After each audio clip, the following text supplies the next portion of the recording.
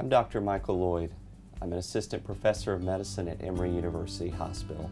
I specialize in cardiac electrophysiology, which is a specialty that focuses on heart rhythm disorders.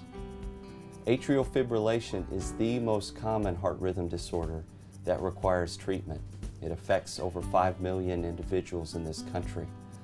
If left unrecognized or untreated, it can result in stroke, congestive heart failure, or sometimes even death.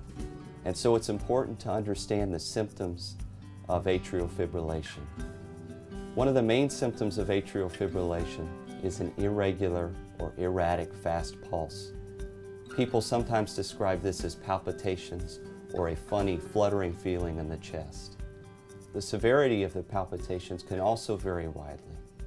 They can be very severe, requiring urgent medical treatment, or sometimes be very mild or almost undetectable, occasionally being picked up incidentally on a blood pressure monitor or other monitor. A second group of symptoms associated with atrial fibrillation are those associated also with congestive heart failure. This is a group of symptoms that includes shortness of breath, the inability to exercise, leg swelling, and general fatigue. Finally, a third symptom of atrial fibrillation is stroke.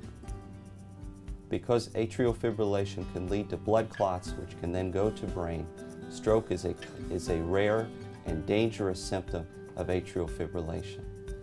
If you have any of these symptoms or are concerned about atrial fibrillation, I recommend you talk to your cardiologist.